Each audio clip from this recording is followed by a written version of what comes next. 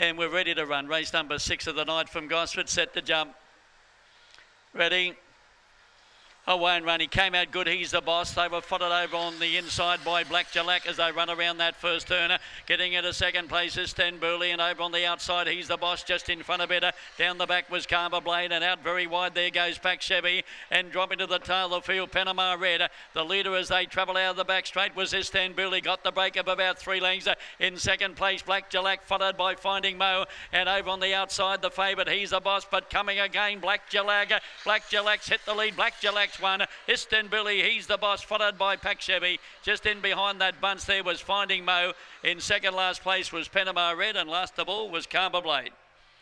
The numbers will be 3, 6 and 8. The winner number 3, Black Jalak, after being the early leader, has come again to score. Black Jalak, Glen Gallen, Starburst Susie, owned by Peter Mizzi and trained by Darren Sultana.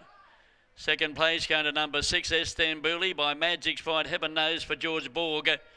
And number 8, he's the boss, in third place by Cosmic Rumble, Shores Magic, Mark Davison. They run 30 and 10. They run home in 13.09. Fourth to number 5, and that was Pack Chevy, 3, 6, 8 and 5. And the margin 444, 17.01. Couple of good splits there. Now the winning margin, number 3, Black Jalak, scored by a neck.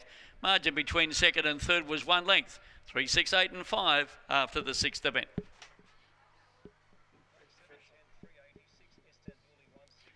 And that's how it is.